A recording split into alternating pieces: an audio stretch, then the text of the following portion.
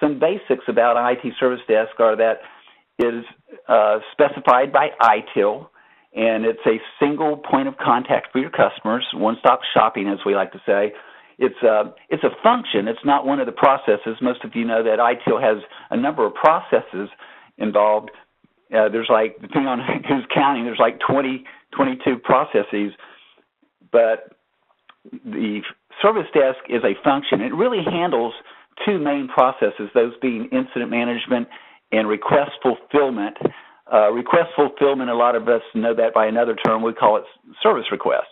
So incidents being that something's broken and needs to be fixed, fixed in some way, or a service request, meaning that somebody wants to order something they don't have, whether it's a piece of hardware, software, or access to a system.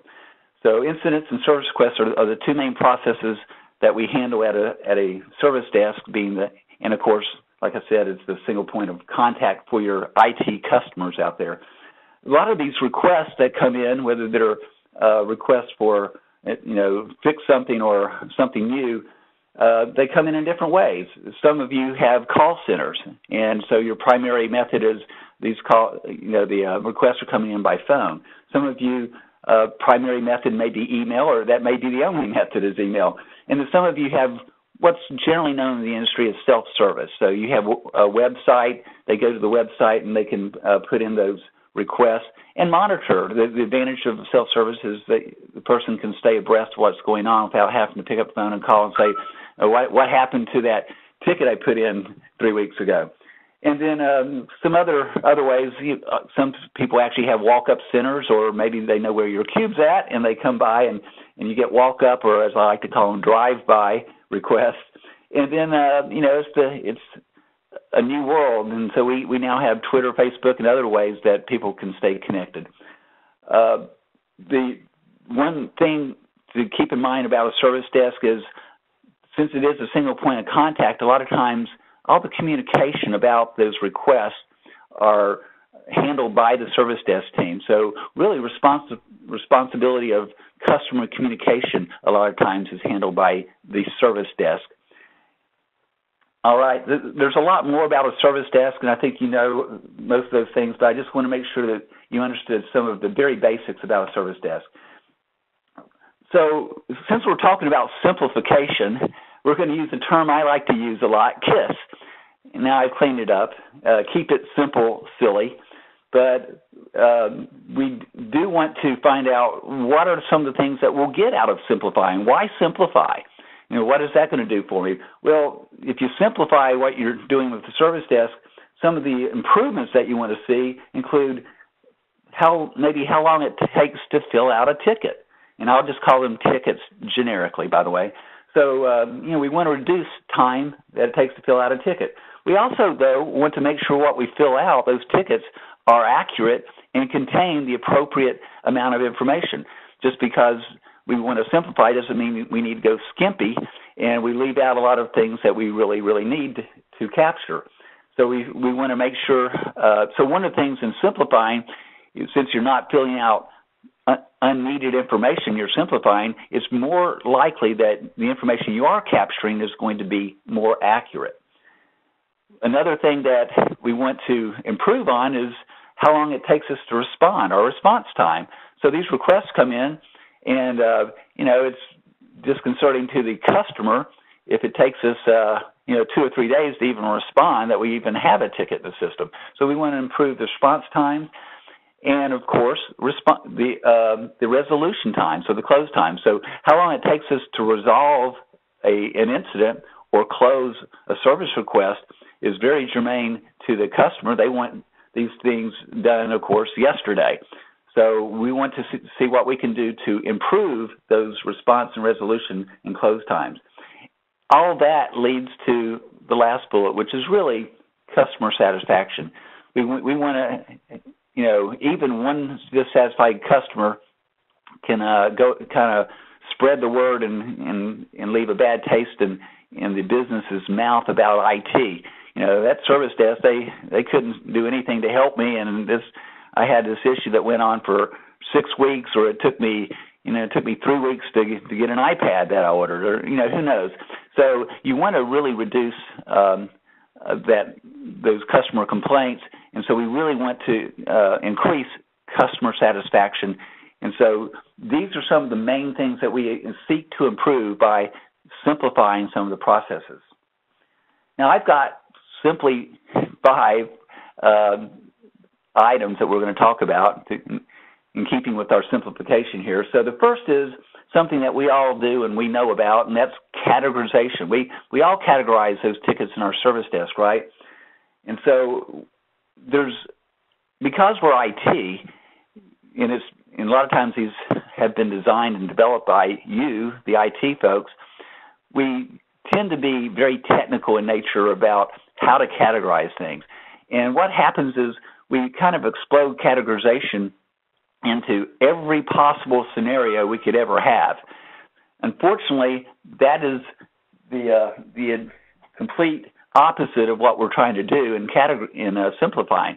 In simplifying, we really want to have just what we really need to capture. So one way to look at it is why are we doing categorization at all? Well, there's 2 main reasons we do categorization. One is to help us assign the tickets to the right individual or the right teams. Another is we want to do reporting. At the end of the day, the week, the month, we want to know how many of these type of tickets do we have versus those type of tickets. Of course, why do you want to do reporting? Well, reporting is a management tool, so it allows managers to see, oh, I see we had a lot of problems with this type of hardware. We need to look and see what we can do to improve this hardware or this software. Oh, I see that a certain department has entered a lot of tickets on this specific application. We need to provide training for those. So these are mechanisms for management to basically to decide where they want to spend their resources. Resources, of course, being people and money. So that's why we do reporting, and reporting being one of the 2 main reasons we do categorization.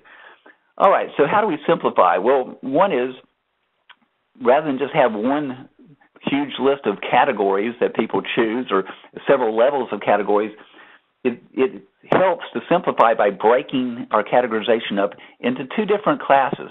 Those ways that the customer can classify things versus ways that the agent can classify things. And most of you that work in the service desk scenario know the customer can't classify things or categorize things properly. They'll take guesses, and it's like, and here's an example I give. I've been in IT for, as you saw, 34 years, and if I have a problem on my laptop computer, and do I know for sure that it's a hardware problem versus a software problem? Did the software just go, lock up, or was it my hardware overheating? I don't know. And I've been in IT for 34 years. How do we expect our customers to be able to properly categorize things up front? We can't even classify things properly up front until we've done some research, maybe and dug into the problem and maybe found out it wasn't the symptom that it thought it was. So that leads us to customers should not be really categorizing things, but they should have a list of symptoms. And so they can categorize incidents by saying, oh, here's a symptom. Yes, this is the symptom I have, and they can choose the symptoms. So what you have really is the customers helping you with a list, picking from a simplified list of categorizations, which are basically symptoms, that allows us to assign this to the right team.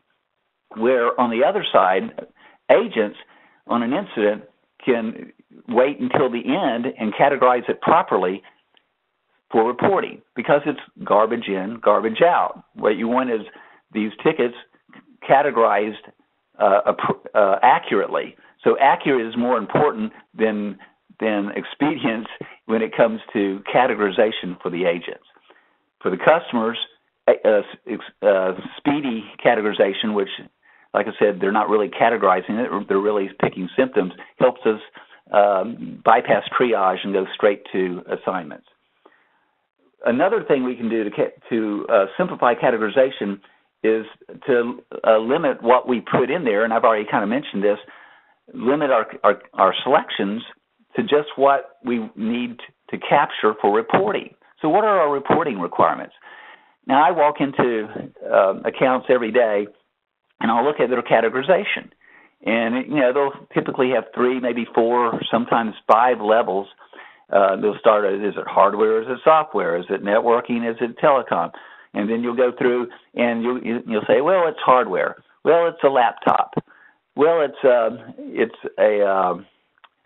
it's a desktop.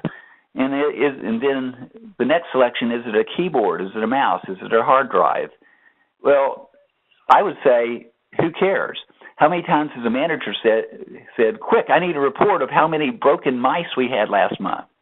Well, that never happened. So what might be more important is, hey, I need a report of how many Dell laptops problems we had versus, HP laptops, because we're getting ready to renegotiate our contract, and we need to know who has the more problems with that brand. So maybe the brand is something that we might need to capture in our categorization, not so much down to the level of keyboard and mice and hard drives. I've even seen it where, and maybe you have too, where it says it's a hard drive problem. Well, is it making a whirring noise? I mean, who cares? We don't want to run a report on that. If they're not reportable, then let somebody just put that into the description to help us, the agent, know what the symptoms are. But that's a symptom. That's not a reporting category. All right, another thing you can do is, of course, limit the number of levels. And when a levels is like you pick hardware, and then out of hardware you pick, is it a desktop hardware versus an enterprise hardware, and so forth. So if you can limit this to, 2 levels versus 5, you're going to save a lot of time. Also, not only the number of levels, but the number of selections. There are some rules of thumb about the number of selections that you have. I like to see a list of selections. Of course, these selections are dependent upon the previous selection, but I like to see selection lists that are 6 or less. Anytime you're expecting somebody to read through the list in order to determine which one to pick, in other words, they have to read each and every one, they'll read 6 items. You get beyond 6, you get 7, 8, 9, 10, 11, or even 12. The closer you get to 12, the higher the risk is that they're not going to read them all, and they're going to pick the one that comes closest. And as you know, it's garbage in, garbage out. So this may lead you down the wrong path, or if we're doing reporting, it's going to be reported on incorrectly. So rule of thumb is to try to keep your selection list to 6 or less, but no more than 12. And again, as you get into that gray area of 7 through 12, you run the risk of people not reading them all. Now, there are exceptions to this rule of thumb, and an exception is if somebody knows exactly what they're looking for. So if they're looking for an SAP module or an Oracle e-Business Suite module, and they know what that module name is or what that application is, they can look through a list of 50 that's in alphabetical order and find it. So that's an exception. It's okay to have a list of machine names or server names or applications that are longer than 12. But be careful if you're expecting somebody to read each and every selection. So keep your selections short. Again, avoid the technician problem of trying to make sure each and every scenario is accounted for in your categorization. There's just no need to do that. And there's another thing we could talk about, and that's the use of other. Should you use other? I'm okay using other, but there's a lot of guidelines around that, and I could probably do a whole nother e-class on categorization, and we could talk about other in depth. Moving on here, we have limit service request to 1 item per request. Now, I know you're going to say, Brian, we can't do that. We've got new hires, and they need 15 different things. Well, that leads to the last bullet, and that's what I call an ITHR request.